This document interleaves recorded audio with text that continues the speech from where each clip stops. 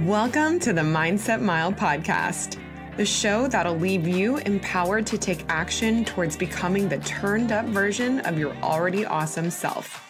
I'm your host, Aisha Zaza, and I'm so glad you're here. Let's go. Hey fam, happy Monday and welcome back to the show. Mondays get a lot of slack, but I actually love them. I love the routine of the weekdays. Everyone's rested up after the weekend. I love the get after it mentality. And I also like that I get to spend Mondays with you. I know that sounds probably a little cheesy, but I mean that. I love knowing that a sliver of our day, of our Mondays, be it on different ends of the world, are spent together. So today I want to talk about filters, the social media kind. And before I get started, let me just ask you to listen with an open mind. I want to share the journey of how I'm landing on this topic today without you feeling defensive or like I'm talking to you specifically or trying to suggest that you agree with me or you need to follow suit. If you follow me on Instagram, you may or may not have noticed that I don't use filters on my stories. When they first introduced filters, they were much more animated than they are now, as Instagram was trying to steal the Snapchat audience. I don't know how many filters are out there now, but I'm sure there has to be thousands, tens of thousands. I don't know.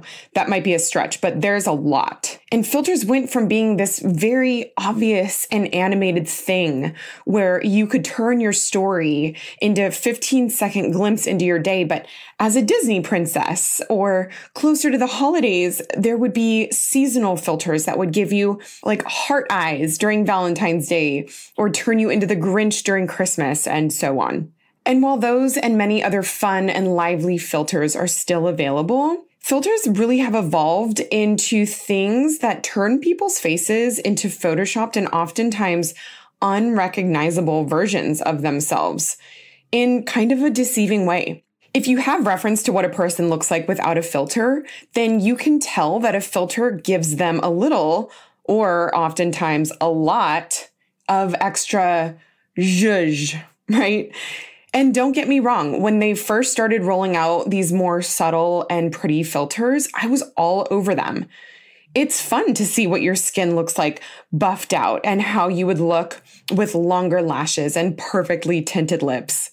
And because those who use Instagram know that this is just the way the world turns in the digital space, I think the degree of awareness has moved to more of the subconscious.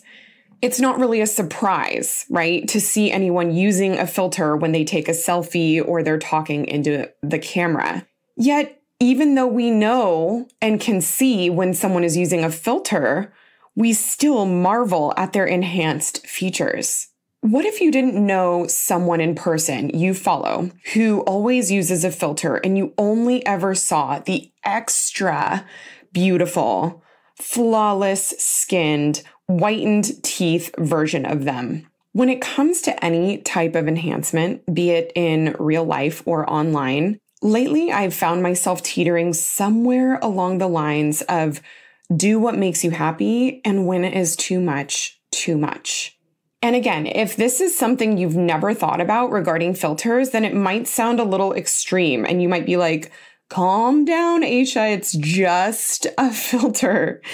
I didn't come to this place about filters overnight. And to be honest, I'm not sure exactly when the idea was incepted. But I do remember seeing a couple people online talk about and proclaim that they were filter free. And my knee-jerk reaction was, come on, they're playful and fun. It's not a big deal. But like how so many of our thoughts and our preferences start, I didn't realize a seed had been planted that would eventually make me second guess my own use with filters. Hey, really quick. As an avid runner, I'm always looking for running gear that meets the functional and stylish mark, which is why I don't wear any other running glasses besides Goodr. Goodr frames are so lightweight but snug.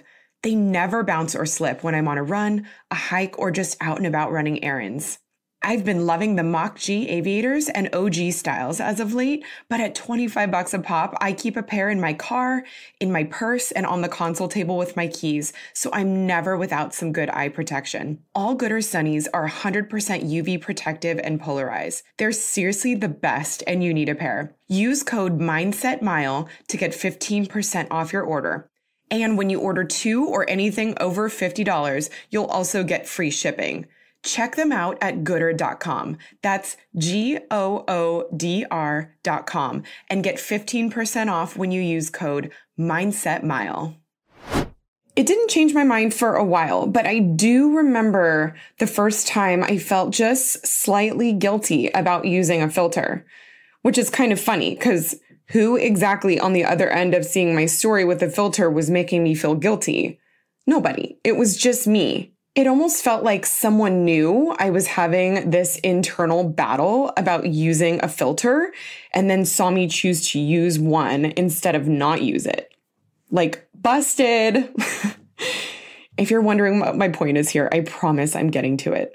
Over time, I started to question why, as a society, we've come such a long way from this supermodel, idealistic face and body image that we talk about wanting and crave transparency from people and constantly talk about how nobody we see online is quote unquote real. Yet we feel like it's okay to hop online for a quick gym selfie with a beautiful sun-kissed filter. It got me thinking about how I want to show up and what I actually want to believe about myself, which is that I am good enough as is. Even if it's before I've changed out of my pajamas and haven't brushed my hair. Even if it's looking flush, makeupless, and sweaty after a workout. Or even if it's just a day I'm feeling plain Jane. Who freaking cares what I look like at all seconds of the day? Literally nobody. Am I aware that I don't look my best? Yes. Do I still like getting myself done and seeing nice pictures of myself? Also yes. I just don't feel the need to look a certain way all of the time because that is not real life. I don't get to walk around in my real life with a filter on. If I'm running errands first thing in the morning with a top knot and no makeup, I don't get to throw on a filter while I'm at the grocery store or at the park with my daughter or at the gym. So why then would it matter to me to show up for 15-second intervals with a filter that makes me look anything different than how I look the other 86,400 seconds there are in a day? I began to see filters as something that used to be a little confidence boost, and now as something that I actually think chips away at it.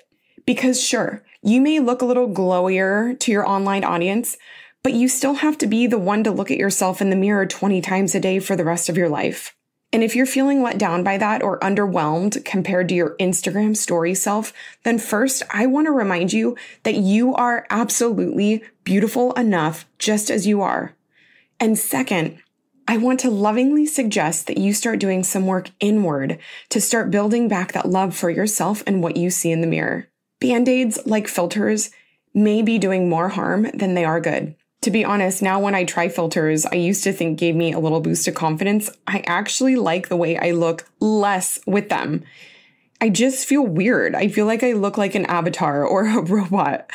And as I begin to wrap up, I want to really reiterate a few things here. These are my own thoughts about filters for myself. I don't judge or care what anyone else chooses to do online. My hope is that by sharing a little bit about my own journey to self-love, confidence, and self-awareness is that it will empower you to know that you too are enough as is, and that you can show up exactly as you are without pressure to live up to whatever standards you think anyone else has for you. Most of the time, nobody else even has a standard for us. It's just our own self-inflicted standard that's been induced by what we see everyone else doing. You don't need a filter, love. You've got a message, a beautiful life. You've got life hacks and personal experience and style people love to see and hear about that have nothing to do with a filter. You just keep doing you in a way that seeks fulfillment instead of validation, whichever way that looks for you. Thank you so much for being here. I hope you have an amazing week. Tag me in your posts so I can see your beautiful face with or without a filter. I mean it. Until next time, make it a great day.